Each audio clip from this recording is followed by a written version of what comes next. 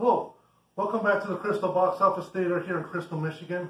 I came to you here to talk to you about Black Adam and Dwayne Johnson. I know it's an old subject, it's been beaten to death, but there's a lot of information on the internet about whether he was forced out, a lot of rumors, and I just want to address it from the theater's point of view. So look at it from the numbers game. A lot of information in the details below, a lot of movie names, a lot of dates, a lot of numbers. You might want to check that out. Too much for it to go over here. Let's get into it.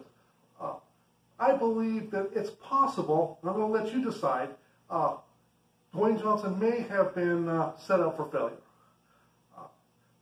Originally, Black Adam was scheduled to come out in August, which is a great time zone. It should have been a blockbuster. They switched it with DC Super Pets and put Black Adam into the black hole of scheduling.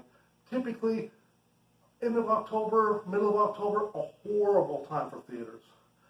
And I believe that Warner Brothers should have known this. And I went over about 30 or 40 years worth of Warner Brothers movies to see what kind of movies that were released during that same weeks. And we're looking at movies like Western Star, Our Band is Crisis, Hereafter, Pride and Glory, North Country. Now, these are not type of big blockbuster movies. You've probably never even heard of them. They're low-budget movies that are put in at that point in time to get them a little bit of profit and get them to the holiday blockbuster season. I got a lot more of them listed below. Did Warner Brothers, or should Warner Brothers have known that the Black Adam would not have done as well as expected in that release date? I'll let you decide. In the comments below, please let me know what you think. Appreciate it.